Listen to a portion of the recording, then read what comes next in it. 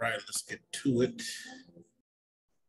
This is round 2 of Paul Foster Case's The Classic Guide, The Tarot, A Key to the Wisdom of the Ages.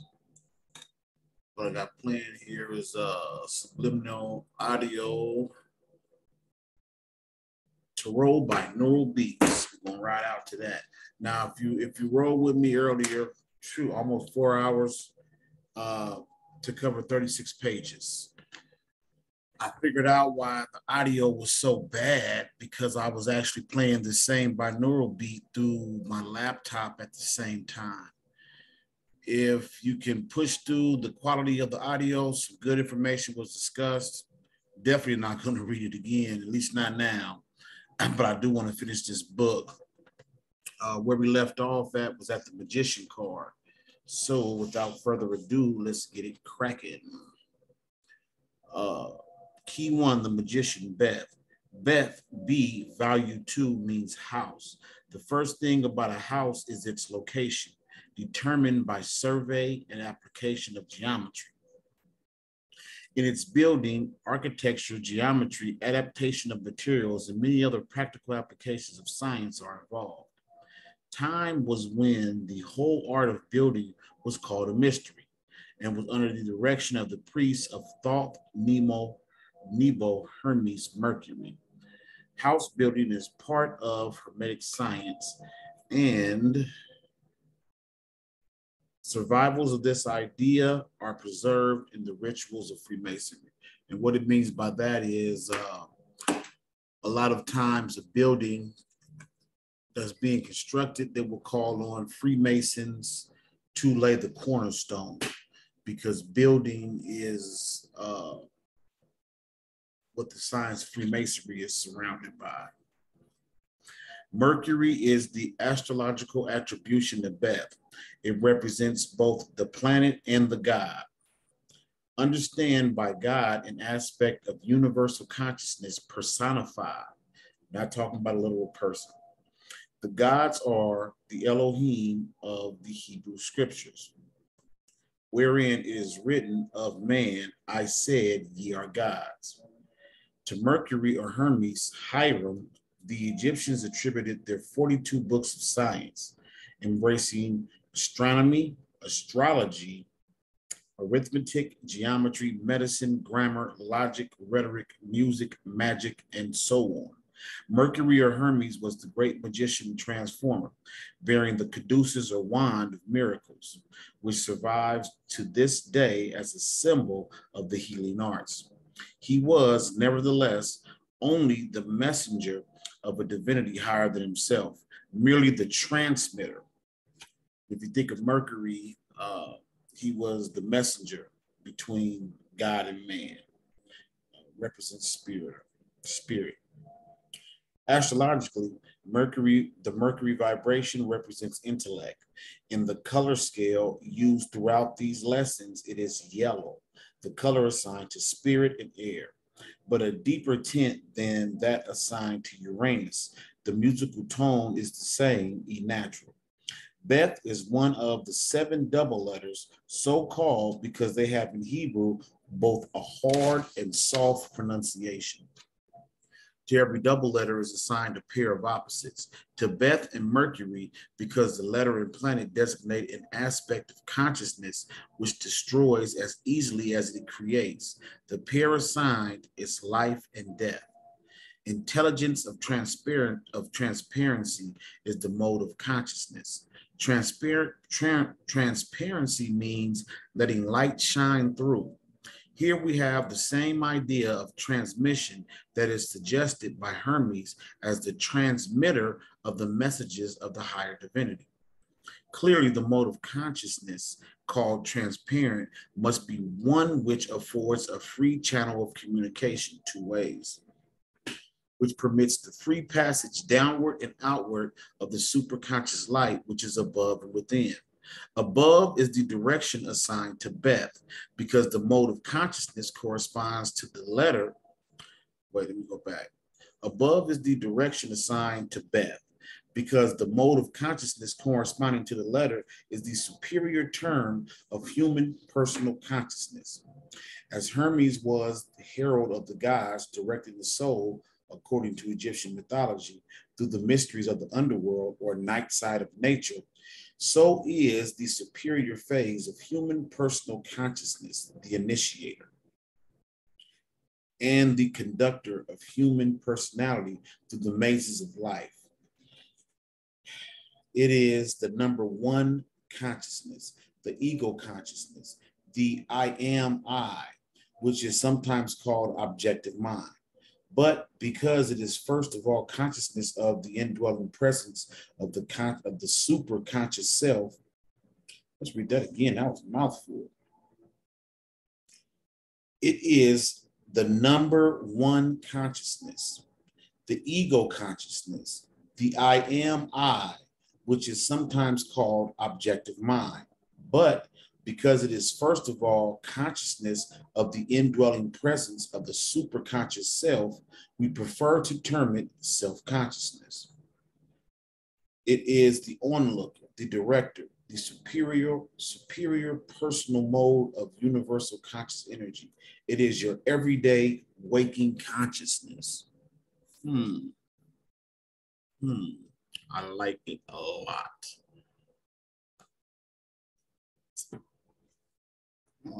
The magician is the correct title key 1, used in all versions of tarot belonging to occult fraternities, though it is sometimes debased into the juggler in exoteric pacts.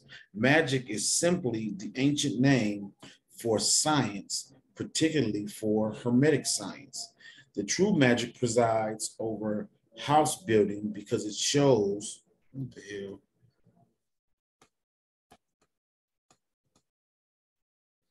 All right, I didn't mean to do that, but we're gonna write it out. The true magic presides over house building because it shows how to erect actual houses so as to take advantage of occult properties of the earth currents of magnetic vibration. The higher phases of magic, moreover, have to do with the building of the house of personality, with the rearing of the temple of spirit, the house not made with hands, eternal in the heavens. That was the first thing came to my mind just now, is the house not made with hands, which is the temple. On a very mundane level, it applies to you because you were created without hands in your mother's womb, but it also refers to the spiritual temple that we build in the etheric and astral planes and above. The magic of light presides over life and death because it has to do with laws and principles whereby self-conscious states of mind initiate and determine subconscious reactions. Let's read that again. The magic of light presides over life and death because it has to do with laws and principles whereby self-conscious states of mind initiate and determine subconscious reactions. For most, it's the opposite. For most, it is autopilot and the subconscious is running the show. So here we see the magician reverses this aspect. The magician reverses this aspect and he makes it a matter of self-consciousness and forces the subconscious to react. Every true magician knows that all his practice has a mathematical, geometrical basis. By the aid of occult geometry, he has traced nature to her concealed recesses. He uses geometry, formula, and diagrams in his practical work.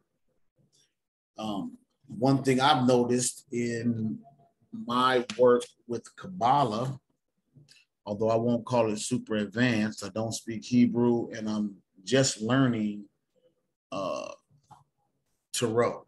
However, what I've learned from my experience is that the Kabbalistic tree of life is meant to be experienced and not intellectualized. And I think that's where a lot of people who contend themselves to be superior to those who don't speak Hebrew, who don't have the Hebrew letters on lock, and who aren't made just adepti of the Torah. If they haven't had that personal experience, then it's all for naught. It's all just intellectualized. It is not of an internal process. Hooking my incense up while we're talking, just to keep the mood set. Send these prayers up to the ethers and affect my dreams tonight. Take a quick sip. So let's get back to where we were. This cat keep bothering my green screen.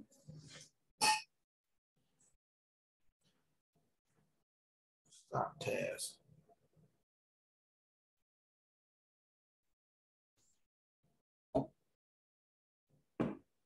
Okay, let's get back to it.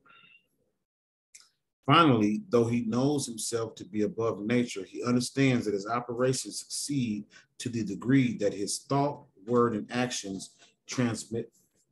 Come on, Taz. Stop. Oh, wow. Okay, let me ride with it. This spirit. So let's ride with it. If you want to attack the green screen, have at it. Finally, though he knows himself to be above nature, he understands that his operations succeed to the degree that his thought, word, and action transmit faithfully the powers of the plane above him.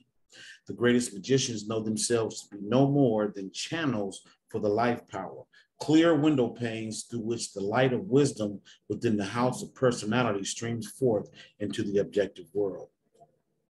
The arbor of roses over the magician's head corresponds to the letter name Beth, because an arbor is the simplest type of shelter.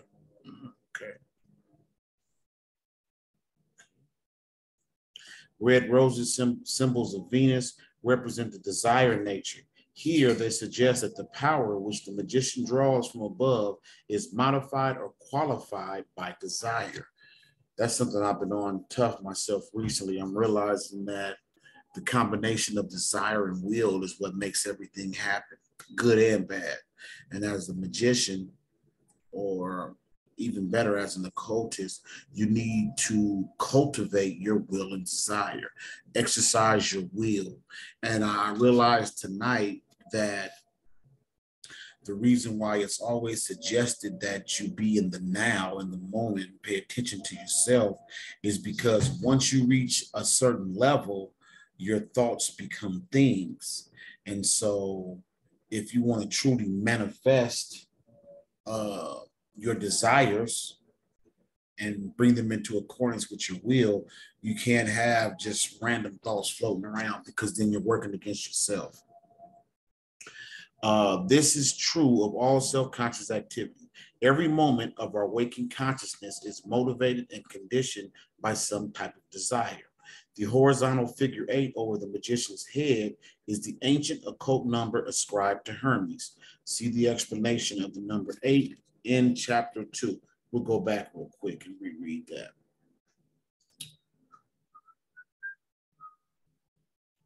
Number 8. It says here, thus in mathematics, the figure 8 written horizontally is the sign of infinity. Among its occult meanings are rhythm, alternate cycles of involution and evolution, vibration, flux and reflux, and the like. It represents also the fact that opposite forms of expression, that is, all pairs of opposites, are effects of a single cause. The number 8 is the digit value of the name IHVH Jehovah. 888 is the numeration of the name Jesus in Greek. And 8 is not only the dominical number or number of the Lord in Christian numeral symbolism, but is also the particular number of the god called Thoth by Egyptians, Nebo by Assyrians, Hermes by Greeks, and Mercury by Romans. Thus, 8 is preeminently the number of magic and of Hermetic science.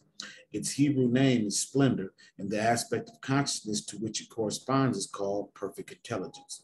The Hebrew adjective translated perfect is SHLM.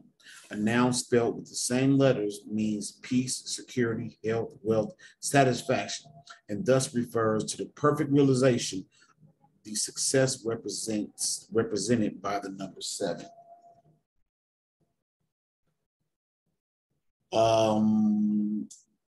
This horizontal 8, which is similar to Aurora Borealis, is a symbol of the Holy Spirit. It means dominion on the horizontal plane, that is, dominion in material affairs, which is what a magus is striving to do. Dominion, not in dominate, but power over, power of.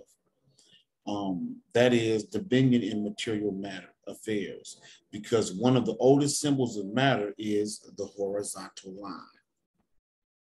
In contrast to the fool's yellow locks, the black hair of the magician signifies ignorance, yet this ignorance is limited by knowledge, for a white crown encircles the magus's brow. It passes round his forehead at the location of the brain areas, particularly active in self-conscious mentation. I'm going back to look.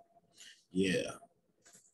So his hair is black, which signifies ignorance, which is something that I come across quite regularly in my studies and research. Is every now and then I have to just remind myself that I don't know nothing. I don't, whatever I think I know, I'm just scratching the surface. So that's dope.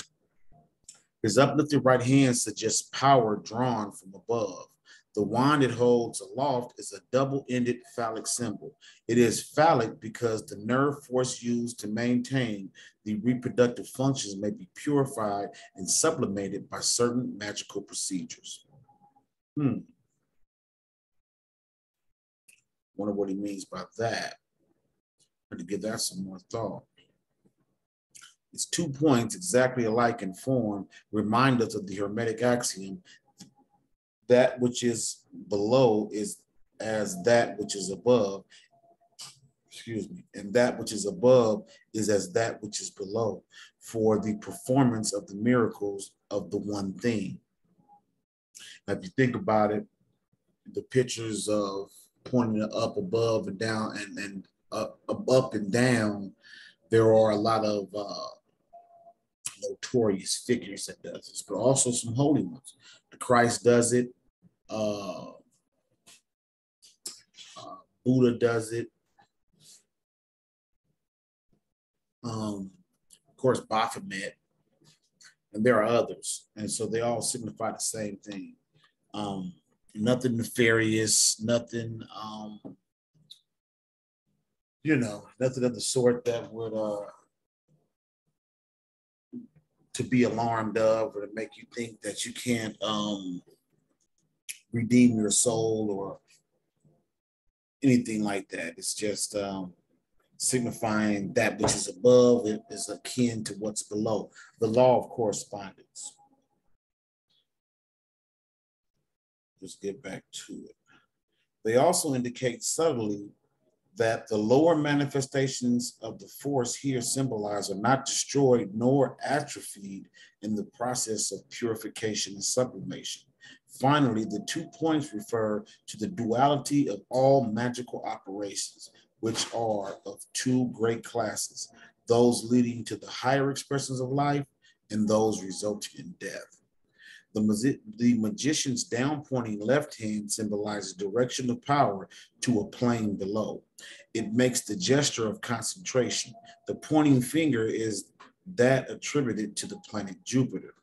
From this finger, palmists judge the degree of a client's power of leadership and direction. It is the execution and determinative finger. The gesture plainly conveys the notion that concentration is the secret of direction and control of forces below the plane of self-consciousness. Of the double gesture made by the magician's hands, Dr. Waite says, this dual sign is known in very high grades of the instituted mysteries. It shows the descent of grace, virtue, and light, drawn from things above and derived to things below. The situation throughout is therefore the possession and communication of the powers and gifts of the spirit. The magician's white inner robe has the same significance as the white garments of the fool. The serpent girdle signifies wisdom. Oh, okay, take it back. The serpent girdle signifies wisdom, serpent, and eternity biting his tail. Dr. Wade says here it indicates more especially the eternity of attainment in the spirit. The serpent is colored blue-green because it is also a symbol of the serpent force, which is utilized in all magical practice. And that certainly would have to be Kundalini. It would have to be. See how it could be anything else other than Kundalini, that a magician would use a serpentine energy at least. At least. So let's see. Let's continue.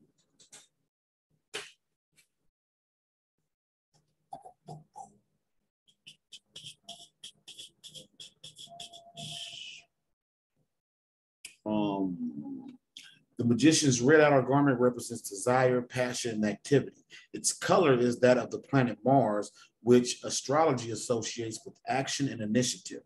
This red robe has no binding girdle. It may be slipped on or off at the magician's pleasure. This means that self-consciousness may enter into action or abstain from it according to circumstances. Thus, this bit of symbolism is connected with the power of choice or of selection, characteristic of self-consciousness. I would say it even applies to silence. I would say it even applies to silence, the act of choosing to speak or choosing not to speak.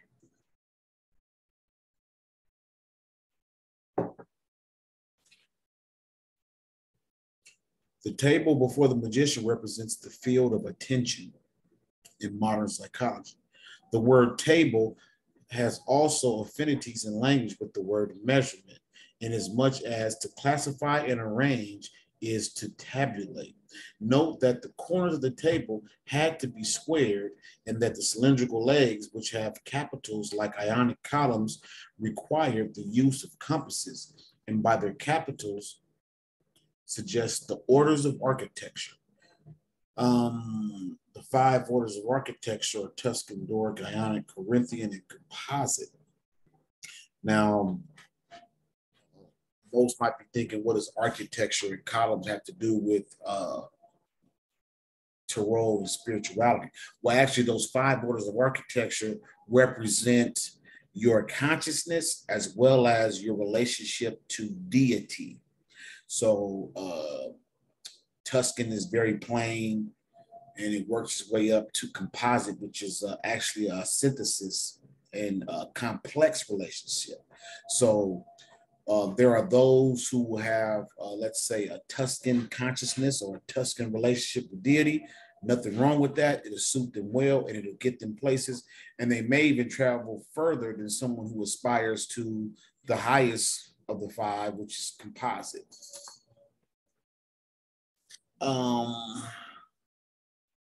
Where are we? Okay. On the table in front of the magician, writes Dr. Wade, are the implements of the 4 tarot suits, signifying the elements of natural life, which lie like counters before the adept. And he adapts them as he wills. As elements of natural life, they refer to fire, wand, water, cup, air, sword, and earth, coin, or pentacle. They symbolize also the 4 worlds and correspond to the letters IHVH. The magician's problem is to arrange them in proper order. In ceremonial magic, these implements are the staff, the cup of libations and divination, the magic sword, and the pentacle or talisman.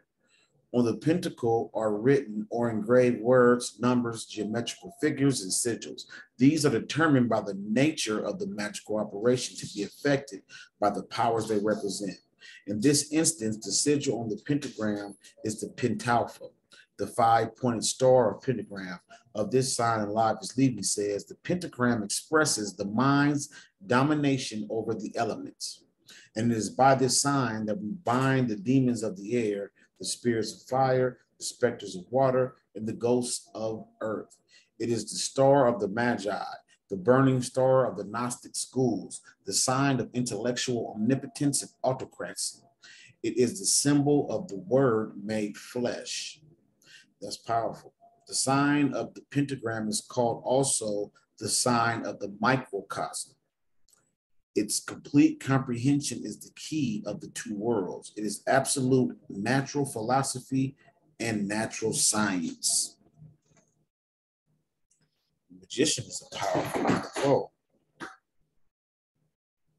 He's powerful. The embodiment of as above, so below. That cat is wilding out, but that's what he do. Really, he's doing it because he has.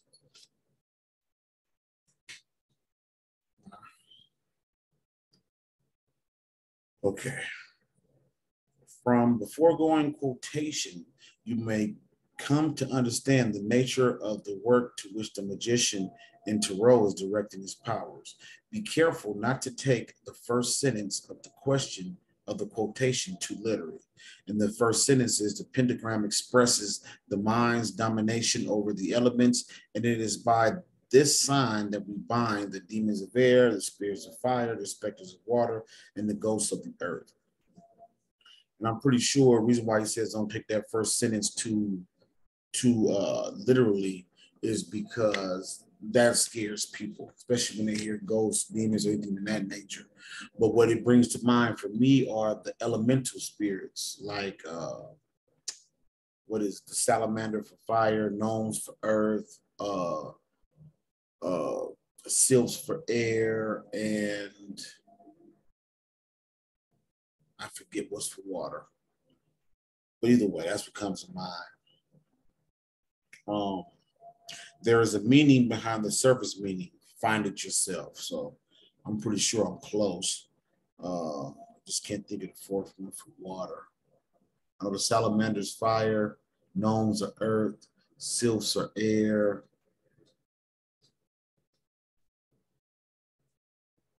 I don't know why it's leaving my mind at the moment. From the four, let's see. In practical everyday life, the implements of the magician are the four life essentials: light, which is the wand of fire; water, which is the cup; air, which is the sword; and food, pentacle. So in practical everyday life, the implements of the magicians are the four life essentials: light, water, air, and food. This brings to mind the fact that the magician should not be a starving artist. The magician is entitled to abundance. Please believe it. The combination of these life essentials in proper order and proportions is the task of every practical occultist. Finally, the four elements correspond to the four ancient esoteric admonitions, which sum up the whole practical application of occult law. These admonitions are: 1, to will, wand; 2, to know, cup; 3, to dare, sword; 4, to be silent, pentacle. Pentacle represents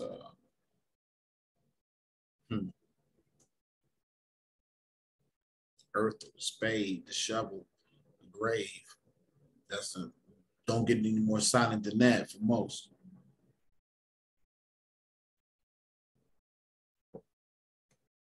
The magician's garden is the antithesis to the barren height whereon stands the fool. The garden is fertile and productive, as your magical working should be. You should be seeing results. I don't care what you're working on, what you're doing. It should be bountiful. You should see results.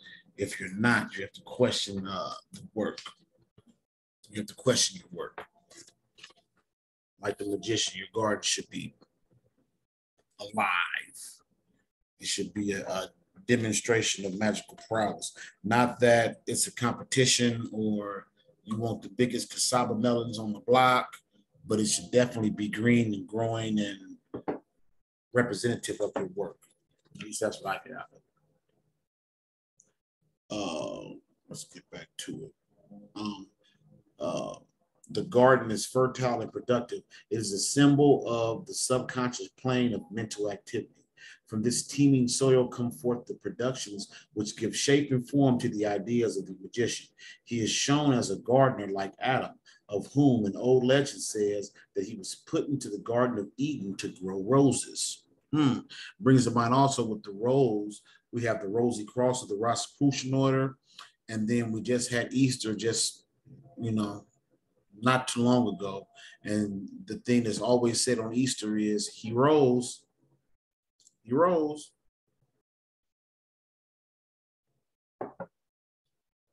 Like Adam, self-consciousness is the namer of objects. Like Adam, personal self-consciousness is formed by the power of the Lord, who is that which was, is, and shall be. Like Adam, the personal self-consciousness is formed of the dust of the ground, because self-consciousness is an aggregate of myriads of tiny sense impressions, dust, originating in that cosmic operation of the life power, which makes the environment of personality and is the true ground or basis of all self-conscious experience. I think he's emphasizing Adam as to reference Adam Catman of the Kabbalistic Tree of Life. Beneath the rice, Dr. Waite, are roses and lilies, the Flos Campi and Lilium convallium, changed into garden flowers to show the culture of aspiration. Roses, red roses typify Venus and the desire nature. White lilies represent abstract thought untinged by desire, a balance of desire and will. The roses are developed from the 5-petaled wild rose, and thus they symbolize the number 5. Number 5 would be Geburah, which has for its geometrical correspondence the pentagram. As symbols of desire, they represent the phase of some subconscious response to self-conscious direction, which has to do with art, invention, and the adaptation of the principles of abstract truth to practical ends, because all desires are related to sensation. There are 5 roses corresponding to the conventional 5 senses.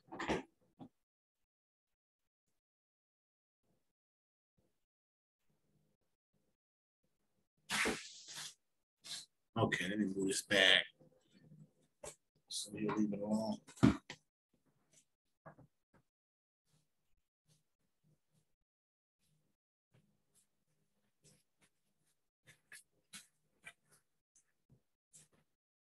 You have to understand that right now I'm intruding upon his sacred space. Normally I'd be in the room sleep. So I get him, lights is on. And he's tripping. He's lodging his protest as we speak. But guess what? He better roll with it or get rolled over.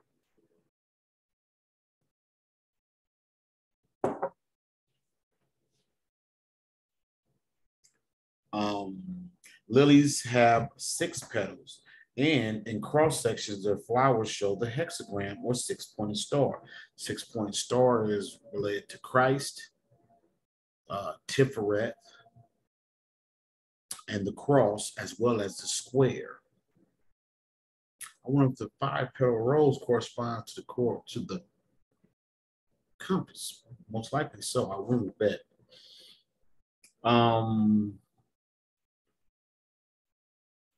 Or 6-pointed star, which is this. Let's start over. Lilies have 6 petals, and in cross section, their flowers show the hexagram of 6-pointed star, which is the symbol of the macrocosm. Pure science concerns itself with the study of powers of the macrocosm and with the laws of those powers, because these laws and forces operate in the 4 worlds or planes mentioned in chapter 1. The number of lilies shown in the picture is 4. Thus, all meaning of the letter Beth, the number 1, and the symbols of the magician refers to powers of the self-conscious phase of personal mental activity. These powers are directed primarily to the control of forces and things below the self-conscious level. The energy utilized comes from above, from superconsciousness. It is fixed and modified by acts of attention. Concentration is the great secret of the magical art.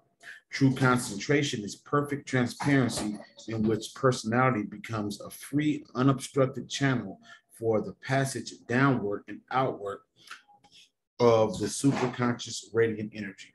Herein, the secret of true volition and Eliphas Levi tells us all magic is in the will.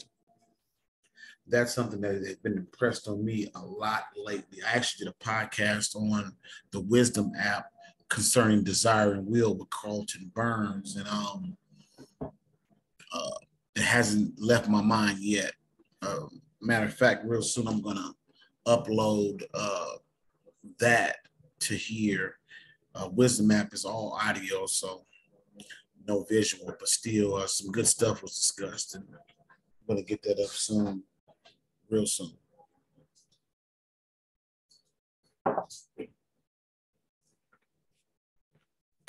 Okay, the next card is the High Priestess. High Priestess. Let me pull that High Priestess card out. While I'm at it. Boom, boom, boom, boom. Got the Rider-Waite deck. Figure. Even though most likely tomorrow we're going to continue on the Magician, I'm going to roll through this book and do my best to read it all tonight. And that way I can knock down the book. I don't want to linger. I would like to read one tarot book every week or two, which might be pushing it too far, but I'm going to give it a try. Okay, the High Priestess. This is chapter 6. Key 2, the High Priestess, Gimel. Gimel's a camel. That much I don't know much Hebrew, but I know Gimel represents the camel. Camel is a sand serpent or Kundalini. Gimel, third letter of the Hebrew alphabet, is a double letter. Its name means camel because camels are used for transportation, for carrying goods from one place to another. The letter name suggests travel, communication, commerce, and like ideas, because the merchants and pilgrims used camels in making journeys together. Gimel suggests association, combination, coexistence, partnership, and the like, because a camel has means for carrying extra supplies of water. It symbolizes moisture. Finally, the camel is the ship of the desert, and its humps look something like a crescent. Okay. Gimel is represented in English by the letter G, which has also a hard and soft pronunciation. Hard as in girl and soft as in geranium.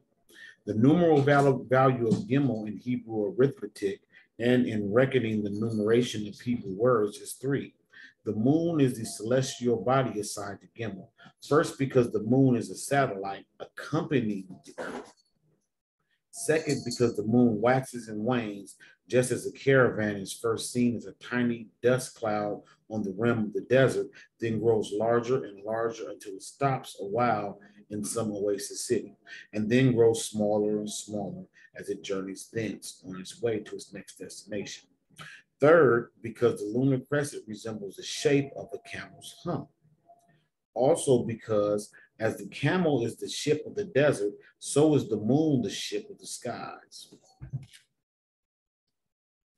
Finally, the astrological nature of the moon is cold and moist.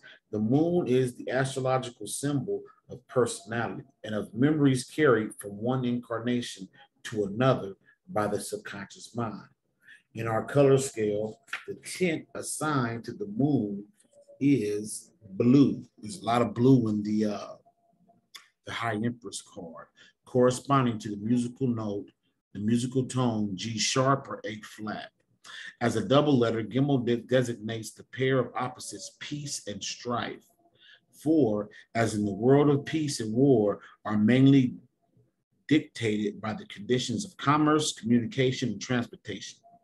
So, In human personality, adjustment or maladjustment are largely determined by the response of subconsciousness to the things and people with whom we are brought into communication. Uniting intelligence is the mode of consciousness attributed to Gimel. You know what? I'm sitting here reading. I need to be taking notes. Earlier, I was on my sacral chakra. I had to get busy, get in the traffic, took a shower, changed clothes. So now I got the mind is all T on, repping that C. Freeman-L energy. So I just want to highlight some of these things so I can come back to it.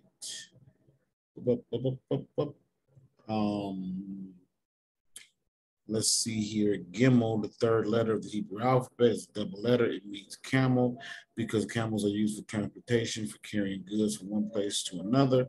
The letter name suggests travel.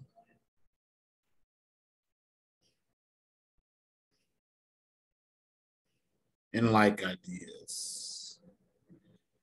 Because merchants and pilgrims use camels in making journeys, Gimel suggests combination, coexistence, partnership, and the like. Because a camel has means for carrying extra supplies of water, it symbolizes moisture. And that makes sense because the moon tugs and pulls at the ocean. And then finally, the camel is the ship of the desert, and its hump looks like a crescent.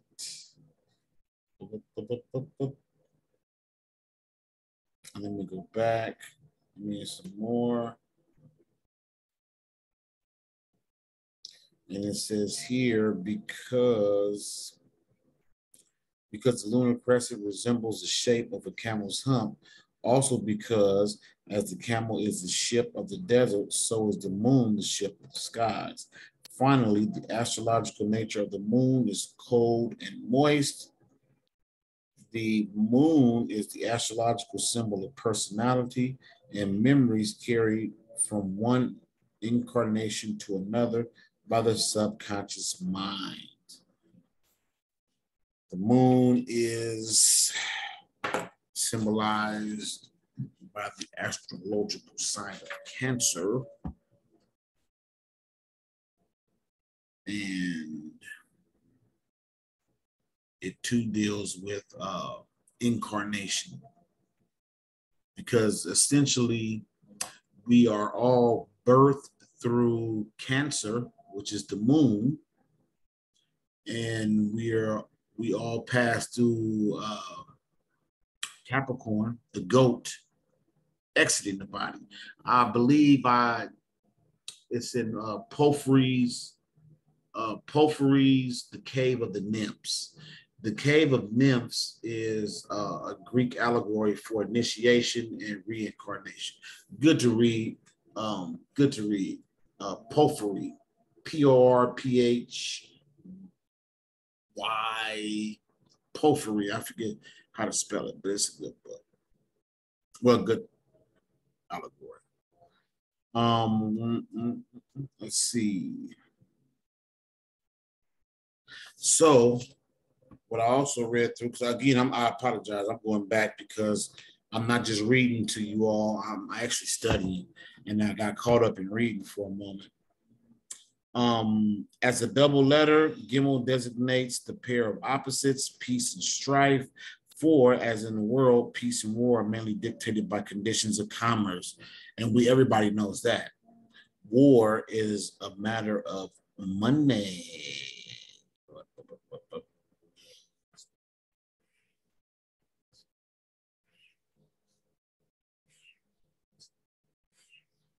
So I'm going to read the rest of that just to reiterate. It says, that's a double letter. Gimel designates the pair of opposites, peace and strife. For, as in the world, peace and war are mainly dictated by the conditions of commerce, communication, and transportation. So, in human personality, adjustment or maladjustment are largely determined by the response of the subconsciousness to the things and people with whom we are brought into communication. So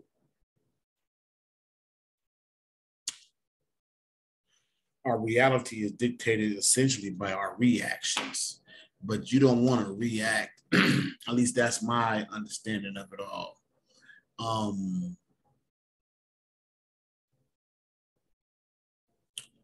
Let me see again. Well, he didn't use the word react. He used the word response. And so I like that better because a response, it implies thinking, thought, more deliberate and patient. So yeah, I can rock with that, most definitely. United intelligence is the mode of consciousness attributed to Gimel. As transportation, camel and caravan brings distant places nearer together. So this card can also symbolize a bringing together of distant places. It establishes communication between them. So does subconsciousness, which is the connecting medium between human personalities. Unite us to one another regardless of distance. Subconscious is the agency of telepathic communication, or as Jung would put it, the collective unconscious. I've recently come to the understanding that while we all share the collective unconscious, most don't realize that the collective unconscious is the world of dreams. We all share the same dream, believe it or not. And so I definitely want to highlight these. It says uniting intelligence is the mode of consciousness attributed to Gimel. As transportation, camel, and caravans bring distant places nearer together and establish communication between them. So does subconsciousness, which is the connecting medium between human personalities, unite us to one another, regardless of distance. Subconsciousness is the agency of telepathic communication, because believe it or not, we all one. That's the only reason why we share a collective unconscious. That's the only reason why we share the world of dreams, because there's only one. I don't care how much you hate whatever. We are one. We are one. Who was that? Not Teddy Pendergrass. This old school song that says that we are one. Below is the direction attributed to Gimel. That which is below is secondary, subordinate, dependent, under control, subject to command, and obedient. All these ideas are clearly related to the idea of camel. As an obedient beast of burden, they relate in consciousness to the subordinate element of personal subconsciousness, at all times amenable to control by suggestion, which originate in the mental activities symbolized in tarot by the magician who represents self-consciousness. Man, that was a mouthful. See, I could end up highlighting everything. I don't have a pen. So in this instance, I share this tip when I'm studying for those who are researchers. You don't want to highlight everything because then nothing pops out. That's why I usually keep either 2 or 3 different color highlighters, or if a page is inducing me to highlight everything, then I know just from experience in the past that what's not highlighted is equally as important. So at this point, I've highlighted 2 paragraphs already on this one page. So this last page, I'm just going to make a notation for myself to the next time I double back, because what I plan to do is, as I gain more and more of an understanding of each tarot card, when I begin to do my spreads and things of that nature, or when I just begin to quiz myself, I'm going to refer back to these chapters, and that'll help me to lock it in better. So again, the main purpose of me sharing this is not just the information. I hope I give out some research and study tips, because that's equally important. I know a lot of people will say, man, I can't tackle a book. It just looks too big. So part of showing you how you can take a book, even though this book is like 255 pages, you can take a book, break it down into bite-sized chunks and digest that sucker. The title High Priestess means literally chief feminine elder or primary receptive aspect of the life power. In Hindu philosophy, this is Prakriti. That makes me think of Travis Majors. Man, I love that channel. I recommend to anybody. Check out his channel. That brother right there, I've been listening to him for years now, at least 2017 or 2018, and he has yet to steer me wrong. So I'm making my way to the Vedic information, and actually, the more he shows the connections, I can't even deny it anymore. So yeah, Prakriti. And as much as I hear him say it, I should be able to recite what it is, but that just goes to show I'm familiar with the term, but I don't know it. And you can only show what you know. The pre-cosmic root substance, which is the substratum beneath all the objective planes of existence. Thus, the woman in key 2 is in one sense identical with the first mother or first matter of the alchemists, who often call this prima materia their Virgin Diana. Diana is the goddess of the crescent moon. She is also the great Hecate of Greek occult philosophy. Hecate often confused in ancient mythology with Luna, who's supposed to have all secrets of nature at her command. I want to say this. What I'm realizing is that you always pay attention when you read a book like this. You always pay attention to the God names mentioned and where they're mentioned in connection with, because these are like breadcrumbs that lead you to deeper truths and deeper meanings. I don't have my book of deities and spirits here, and I'm not too concerned because this is just a reading. I'm going to live in this book. This is not a one-time read book. This is a reference book. So I would do it this time around. We're at an hour in already. So, and I'm only on page 50. Let me see how many pages we have again. I might stop trying to force this. I've been trying to force it to get it read in one sit down. But what I think I'm going to do is, because I'm learning as I go. So what I think I'm going to do is, I'm not even going to tackle this book in one sitting. I'm just going to break it down in pieces. Right now, we're on the High Priestess, which would be like after tomorrow, I'm going to tackle the Magician. So yeah, I think that's what I'm going to do. I don't want to cram this stuff down my own throat, let alone yours. So what I'm going to do is I'm going to finish this Priestess, the High Priestess out. And well, you know what? We're at an hour. Yeah, all right, we'll write it out. I'm gonna finish up this High Priestess and we'll do a little talking, a little digesting, maybe go back. So like I said, the first 36 pages, man, the audio was horrible. It was horrible. So maybe what I do is we'll do a recap, cover some of what was learned, and I just won't be reading as many books as I thought on here. I'm going to progress on my own, of course, but I'm going to continue to do this reading partially for those who might be listening, but I'll be honest, majority for myself. I can be quite selfish. Quite. All right. The title High Priestess means literally chief feminine elder, or primary receptive aspect of the life power. In Hindu philosophy, this is Prakriti, the pre-cosmic root substance, which is the substratum beneath all the objective planes of existence. Thus, the woman in key 2 is in one sense identical with the first mother or first matter, because matter in Greek is mother in English.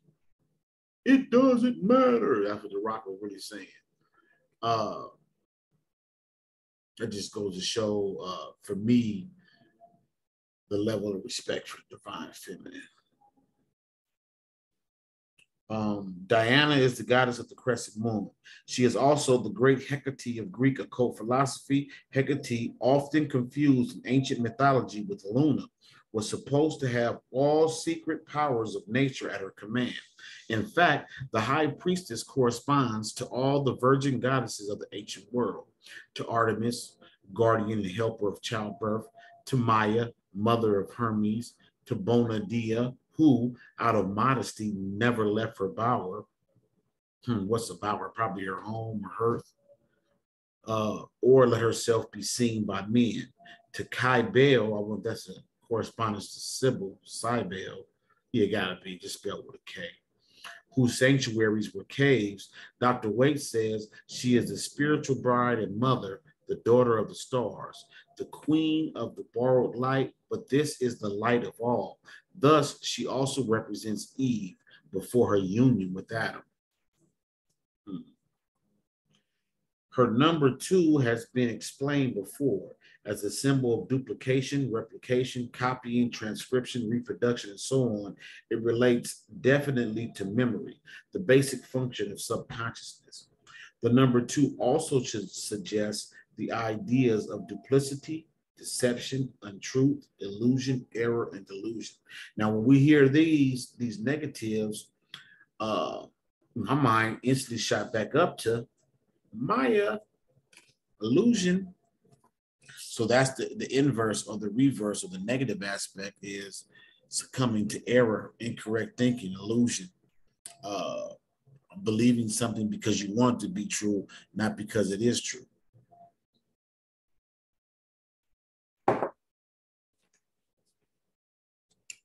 If you're wondering, a little bit of beer mixed with tequila.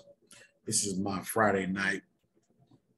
Not that I'm turning up or nothing like that, but I'm enjoying myself. I'm in the physical. I'm in the world, but not of it. Ah. I'm getting it in. Where were we? Okay. This is correct because subconsciousness repeats and elaborates the mistaken results of faulty, superficial, self-conscious observation, being at all times uncritically amenable to suggestion, and at the same time, the channel of telepathic communication. Subconsciousness is the source of most of the foolish notions which cause our maladjustments. Let's go back. Being at all times uncritically amenable to suggestion, and at the same time, the channel of telepathic communication. Subconsciousness is the source of the foolish notions which cause our maladjustments. Autopilot. Something of this lies behind the biblical allegory that Eve was the means of Adam's temptation and fall. And something tells me he knows exactly what that allegory is, what it means, and what it alludes to.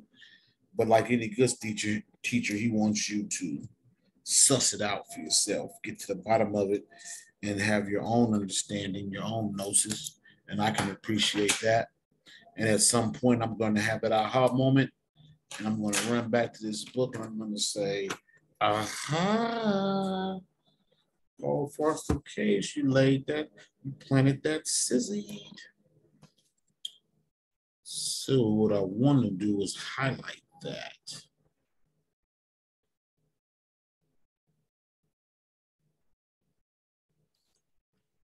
It says, boop, boop, boop, boop. I'm going to get this whole paragraph. Why not?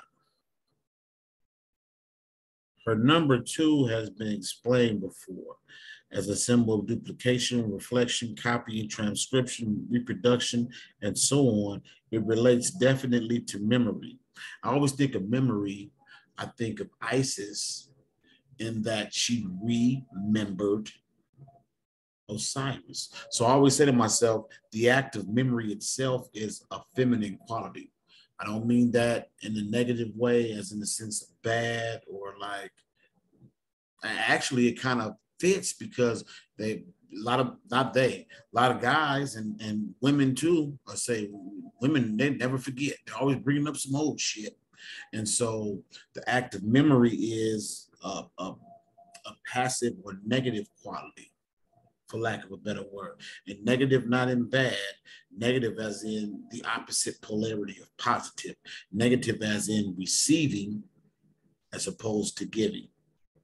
The Kabbalistic tree of life, Kabbalah means to receive, by default, making the entire tree feminine, although it has positive and negative poles. By default, the tree is feminine because it means to receive. And Adam Cadman would be the positive aspect on the tree. But anyway, let's get back to it. The number 2 also suggests the idea of duplicity, deception, untruth, illusion, and delusion. This is correct because the subconscious repeats and elaborates the mistaken results of faulty, superficial, self-conscious observation, being at all times uncritically amenable, being at all times uncritically amenable to suggestion. Let's go back. He said, this is correct because subconsciousness repeats and elaborates the mistaken results of faulty, superficial, self-conscious observation. Being at all times uncritically amenable to suggestion. If you're not programming your mind, believe it, somebody else is. And at the same time, the channel of telepathic communication, subconsciousness, is the source of most of the foolish notions which cause our maladjustments. Something of this lies in the biblical allegory that Eve was the means of Adam's temptation and fall. In contrast to the magician who stands upright in the garden, the high priestess is seated within the precincts of a temple. She's flanked by those 2 pillars. That's that polarity, that duplicity. Number 2, it reminds me of Gemini. Reminds me of Gemini, but yes, I mentioned Gemini. So, she's holding a scroll with the words T-O-R-A.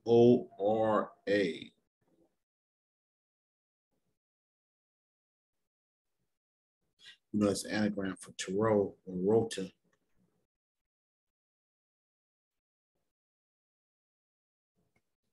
Torah. Bismillah ar-Rahman ar-Rahim Allah. In contrast to the magician who stands upright in the garden, the high priestess is seated within the precincts of the temple. The walls of the building are blue, and so are the vestments of this virgin priestess. Blue, the color assigned to the moon and to the element of water, represents the primary root substance, the cosmic mind stuff, which is the element particularly attributed to the creative world. The high priestess herself is a symbol of this root substance. The 2 pillars between which she sits are those of Solomon and Hermes, opposite in color but alike in form. They represent affirmation. White pillar bearing the letter Yod.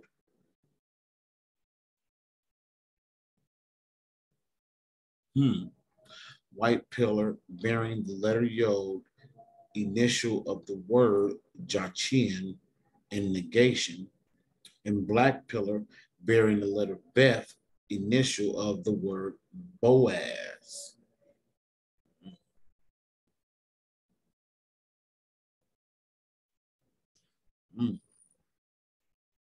So,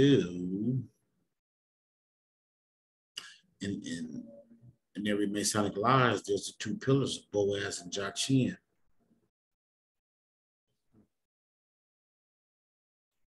It just, I'm pausing because I'm contemplating the idea of a living tarot card that I'm pretty sure most aren't aware of, because we see these pillars so often in consciousness that most people kind of blow them to the side. Oh, that's the pillars on the tree of life. But there are instances where you could become a living part of Tarot.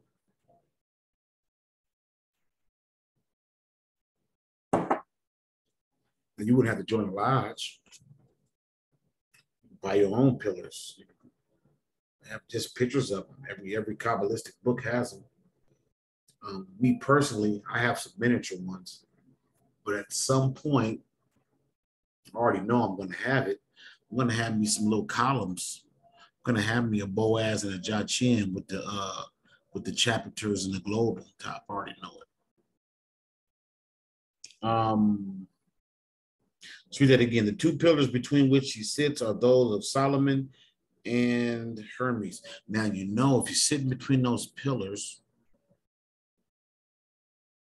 and she is actually not facing east. She's facing west. Because if you're facing east in between those two pillars, Boaz would be to your left and Jachin to your right. So she's actually facing west. That has to be significant.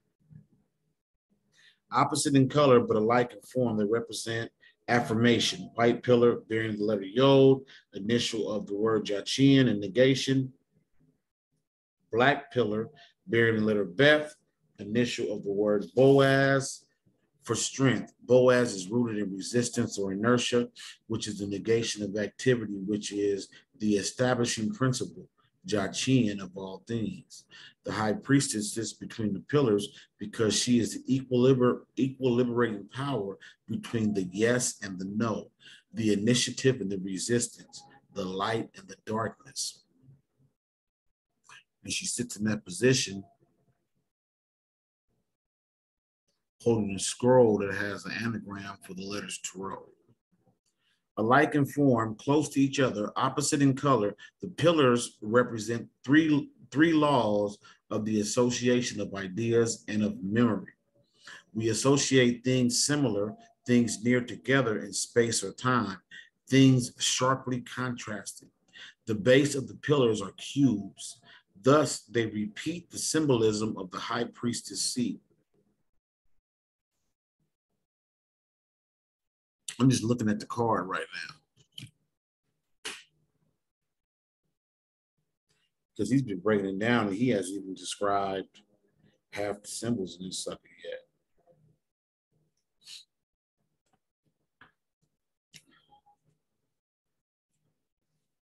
All right, the base of the pillars are cubes. Thus, they repeat the symbolism of the high priestess's seat, which is a cubic stone.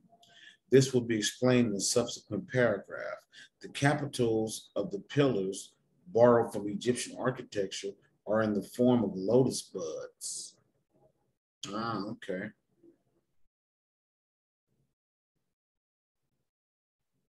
Ooh, excuse me. Get tired. Been up all day working. But we're going to get this work in. A couple more pages and I'm going to tap out. Because I don't want to just rush through this. For my sake, believe me. I want to study this. And then also, I'll be honest, I'm new to the aspect of studying out loud. Usually these thoughts bounce around in my head.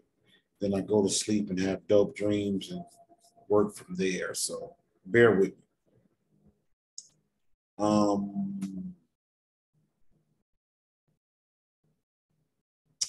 Okay, let's go back. This will be explained in the subsequent paragraph. The capitals of the pillars borrow. Okay, let me explain this too. He's saying the capitals. So you might be wondering, what's a capital on a pillar? Well, a pillar sits there. A pillar has a certain length and height, right, and diameter. It's going to be so tall. That's the pillar. But that top part, the top part of the pillar is known as a chapiter or a capital, and it's usually ornamented with some kind of design or something. Here, Paul Foster Case points out that the capitals on top of the pillars, Boaz and Jachin, are decorated or ornamented with lotus buds in the Egyptian tradition. So he's given a clue that it would be in the best interest to look up the symbolism and meaning behind lotus buds. They are not buds. Let's go back. Yeah. They are not buds, not open flower. They are, okay, I'm sorry. They are buds, not open flowers. In this detail, they differ from the capitals in the Rider-Waite version of the High Priestess, but follow the design of the as yet unpublished esoteric tarot. The reason the capitals are buds in the High Priestess is that the High Priestess, as a symbol of virginity, is in some measure a type of latent or undeveloped powers. In the state of subconsciousness here symbolized, the forces of subconsciousness have not come to full bloom. And so I get that because I'm sitting here looking at this Rider-Waite deck, and on here, the lotuses are in bloom. In the Builders of the Adetium, in the Bota deck, he's pointing out that on their High Priestess card, the lotuses have not budded. They haven't flowered. They represent potential. Just like in the Fool card, the sun is at a 45-degree angle because it's ever rising. It has no descent point. So the lotus buds on the capitals or chapters in the Rider-Waite deck, they're fully bloomed to suggest that the Empress has fully accessed and realized her power. But in the Bota deck, the Builders of the Adetium, Paul Foster's group, they have it as a bud, pure potential. The veil between the pillars hints that the High Priestess is Virgo intacta. It's a phallic symbol of virginity, but is embroidered with palms, male, and pomegranates, female. Now that I did not know. So I'm going to highlight that. Pomegranates are feminine. I didn't know that. I didn't know that. Because pomegranates, from the exuberance of their seeds. Okay. The veil, huh? The veil between the pillars hint that the High Priestess is Virgo intacta. It is a phallic symbol of virginity, but is embroidered with palms, male, and pomegranates, female, as if to suggest the union of positive and negative forces. Subconsciousness is only potentially reproductive. Again, the buds not blooming, the buds having not bloomed on the Bota deck symbolizes that the subconscious is only potentially reproductive. Whereas on the Rider-Waite deck, the potential is removed. It's saying it's basically insinuating that the reproductivity is a given. And generally it is not. Generally it is not.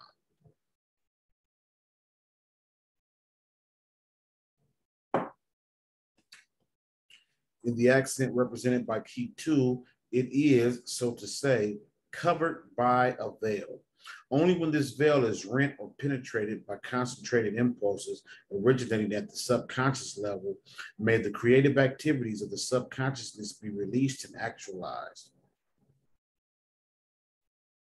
Oh, only when this veil, okay, so piercing the veils of Isis. Compare the arrangement of the palms and pomegranates on the veil with the diagram of the tree of life at the end of the book, and you will see that the position of the High Priestess corresponds to the path of Gimel descending from Kether the crown at the top of the diagram to Tifereth, beauty, at the center. Note also that the number of Tifereth, 6, corresponds to the 6 sides of the cube whereon the High Priestess sits. I'm going to flip to the Bizak. And that must be Gimel. Going from Kether to Tiferet.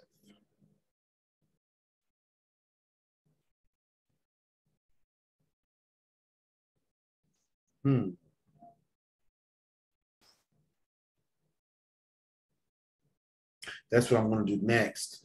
While we go through these tarot decks, at some point, I'm going to buy me some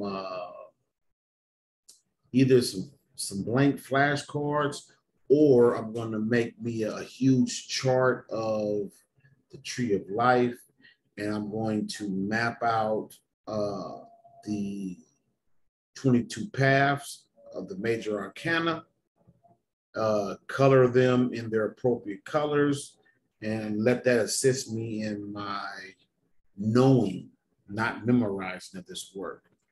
And again, I'm gonna give a shout out to Travis Mages because he put that out there and I knew instantly that was a great idea. Let's continue. The High Priestess wears a silver crown, reminding us that silver is the metal of the moon. This crown shows the crescent of the waxing and waning moon. Oh, of course. Wow, how did I see that? I saw bull horns at first, but it's definitely the waxing and waning, and in the center you have the full moon. It is the horned diadem of the Egyptian Isis, another of the feminine deities personifying the root matter of all things. She sits on a cubic stone, a symbol of salt, which crystallizes in perfect cubes, and a reminder of the saltiness of the mystical sea, which is associated with the Virgin Mary. Since the time of Pythagoras, moreover, it has been taught only that the cube is the regular solid representing earth or actual material manifestation. You know, whenever I hear salt, I always think of the physical plane of earth. Salt is akin to salary. When you work, you earn a salary, and once upon a time, everyone was paid in salt. It also brings to mind the fact that what's his name, where his wife turned into a pillar of salt. So it's definitely a reference to alchemy. So I like the amount of information and detail he's given, but I like even more the hints that he drops to do your own research so you can actualize and make this information your own. Again, earlier when I did the first portion of this book, I had all my reference books out here and I kind of went in, which is why it took so long. I didn't bring them out. I'm not going to go get them. I'm just going to progress as I progress. And the next time I break this out, I will have all of my reference books and visual aids, and we'll take it from there. Thus, the High Priestess sits on a cube because the basis of all subconscious mental activity is what has actually occurred, what actually exists.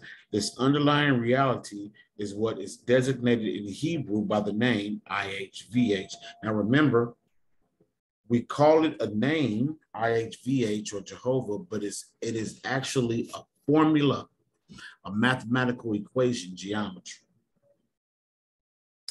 And this word, the figures required, okay. And to this word, the figures required to define the proportions of a cube have special reference. Every cube has 6 sides, 8 points or corners, and 12 edges or boundary lines.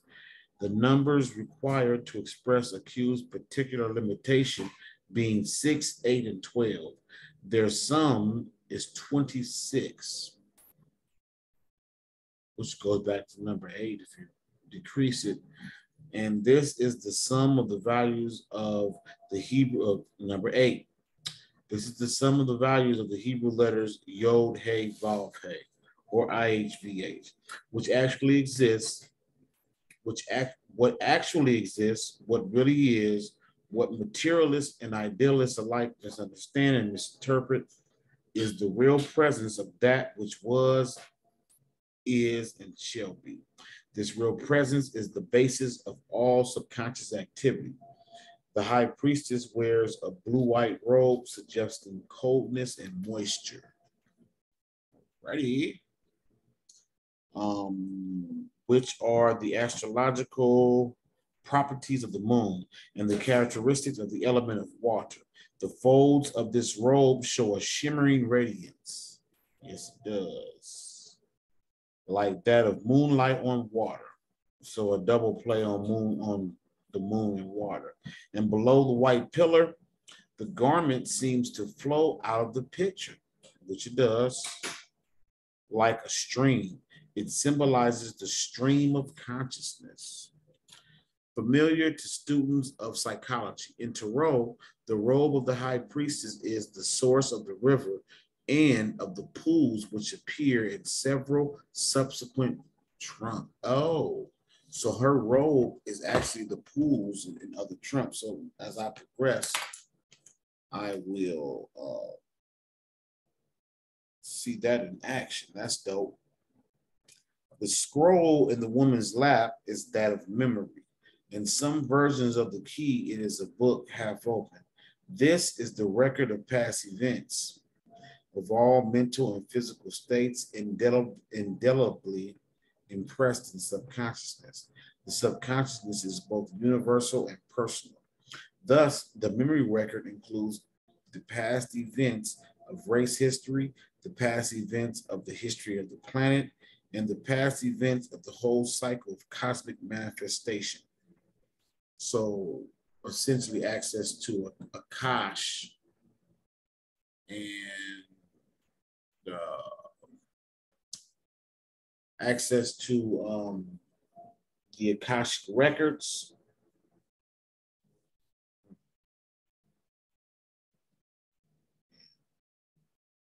Hence, the scroll is inscribed with the word T-O-R-A, Torah, which is the phonetic equivalent of the Hebrew word Torah or law.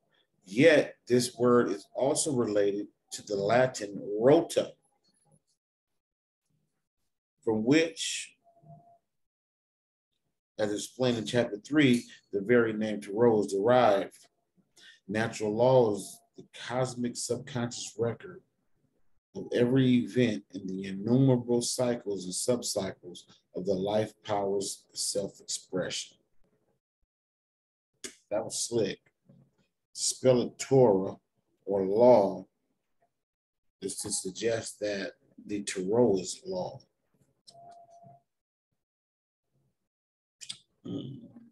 Very interesting. Very, very interesting. In the Rider pack, there is a yellow crescent at the feet of the high priestess. This is a good lunar symbolism, but it confuses the symbolic issues.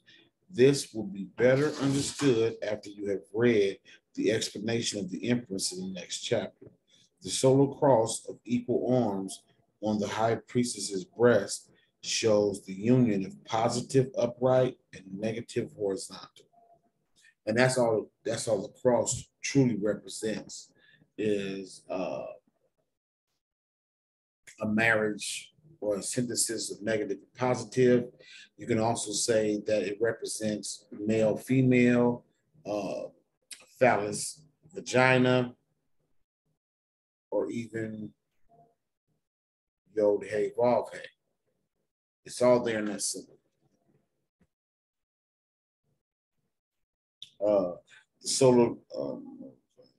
The solar cross of equal arms on the high priestess's breast shows the union of positive upright and negative horizontal, male and female, active and passive, originating and duplicating elements, polarity. The polarity is suggested by the pillars of Boaz and Jachin. It's repeated over and over. What was I? It also foreshadows the completion of the entire cycle represented by the 22 Tarot keys. because this cross of equal arms is the original form of the Hebrew letter Tav, the final letter of the Hebrew alphabet. Again, the same cross stands for Hecate, who, among other things, was patroness of all crossroads, according to Greek mythology. Finally, the arms of the cross are related to the number 4, or a square of 2, as are the square sides of the cube. I apologize for reading so slow at that last part because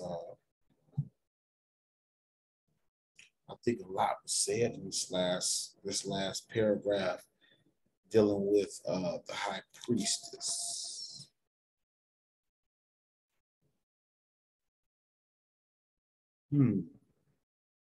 Things to drop different deities. I'm hating that I didn't have my book when my wife was in her sleep, and I'm not going to be rambling around in and out with books. Okay, we are at 1 hour and 30 minutes, and I managed to read 18 pages. Oh, dear Lord, my God, is there no help for this? Well, what I thought would be a 3-hour read, I'm essentially reading 35 pages. No, not even 35 pages every time I get down. Well, let's see. Let's divide 54. I'm reading roughly 27 pages. I'm not going to knock it. I'm not going to judge. It is what it is. I'm going to get it how I get it. I just have to find ways to get it in. So we just read on the Fool, the Magician, and the Empress. So when I reflect, let me go ahead, I can take this off. When I reflect on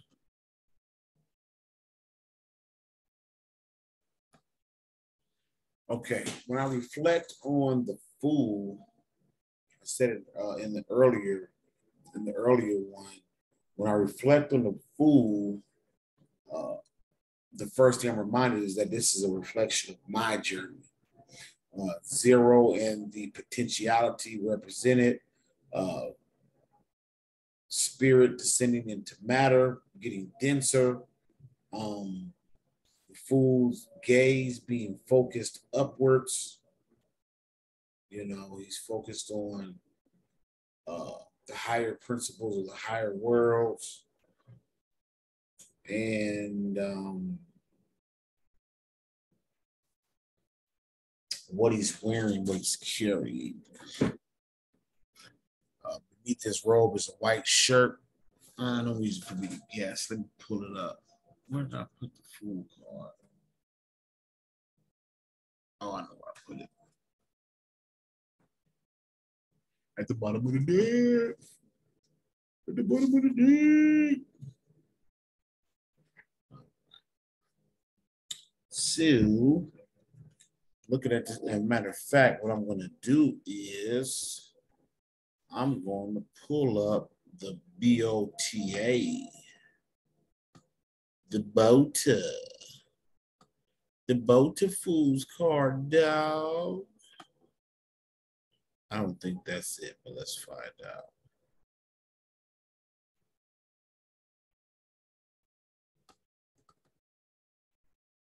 Nope, that's the diagram. I know it's down here. I just gotta find it.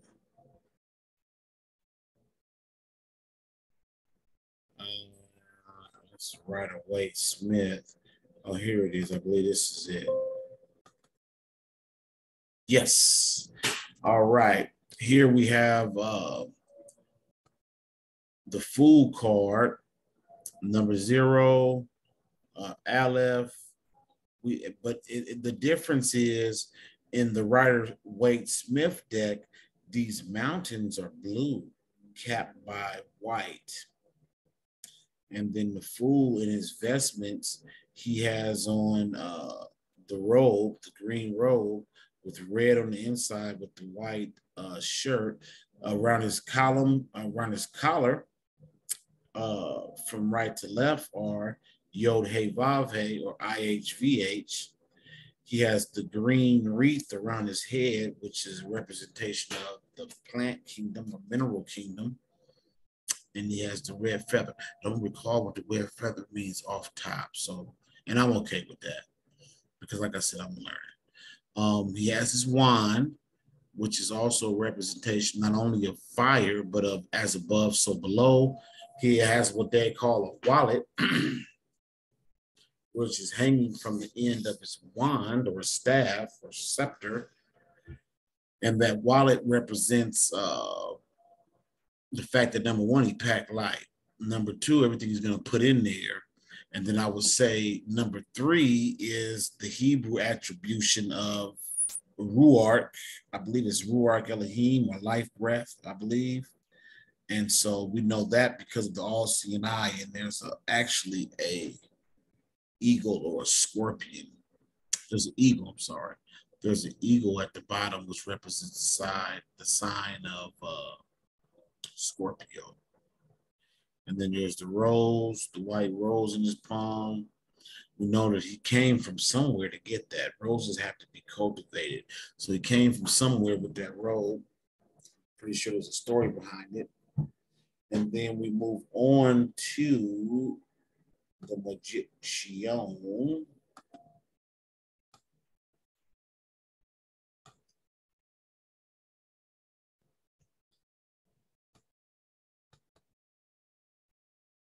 Let's see.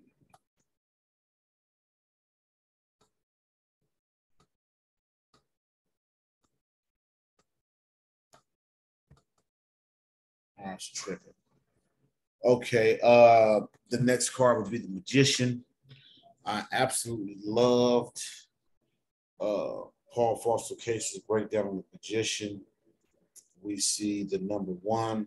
We see the roses above his head, which indicate a house because it's associated with the letter Beth. On his table, he has the pentagram or shield, pentacles of shield, cup, chalice, wand, staff, sword.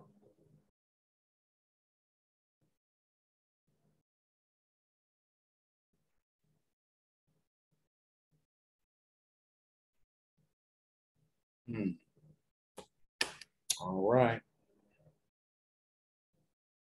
That's dope. See, I'm not gonna hold. Oh, let's go back. Cover the last card that was just discussed, which is the High Priestess. Um, she is flanked by the pillars Boaz and Jachin.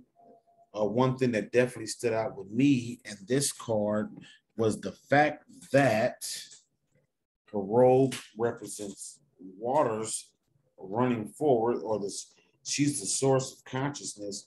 And it said that in other tarot, in other of the major arcana, any pools or lakes are said to be extending from her robe.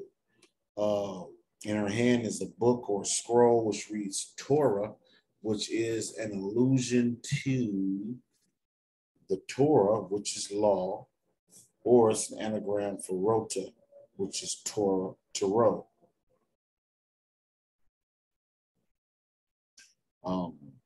Her headdress is evocative of the waxing waning moon as well as the full moon. She's a correspondence to Hecate, Cybele,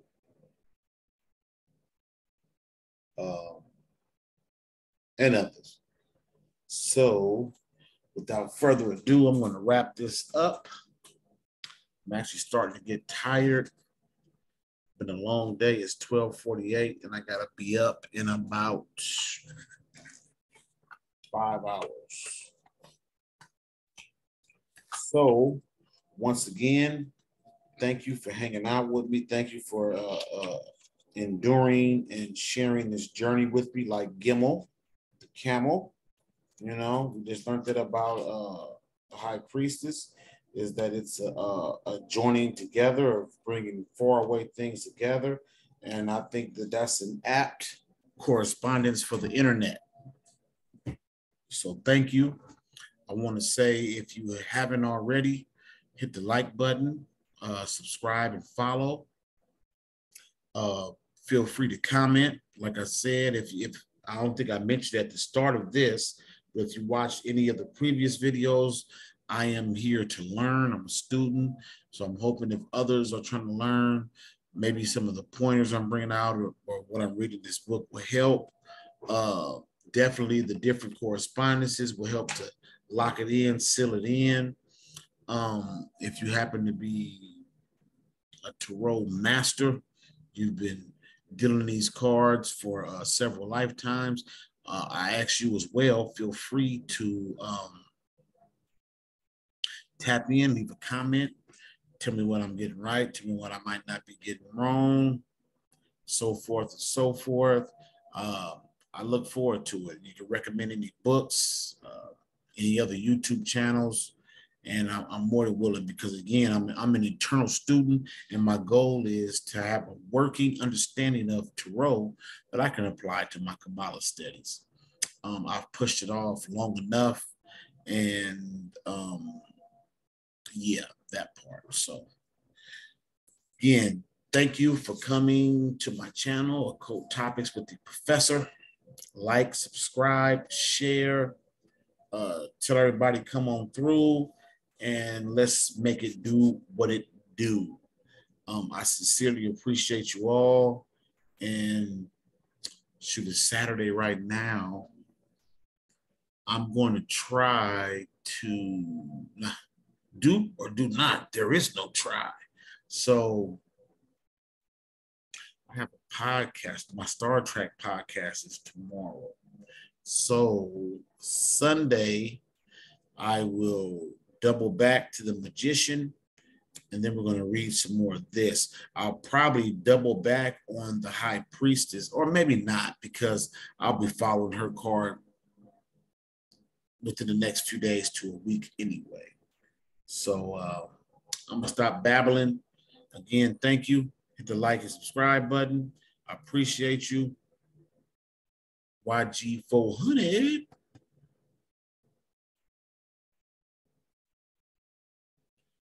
We're going to wrap this up.